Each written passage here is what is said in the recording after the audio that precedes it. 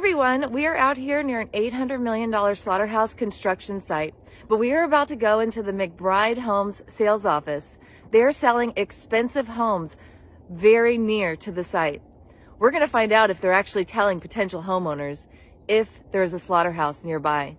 Let's go see what they say. Talk about this issue with me? It's not, we know about it. Why is that? It's just something out of our control. It's not in this county, it's not in this city, right? But it's a mile away. But it's the right city.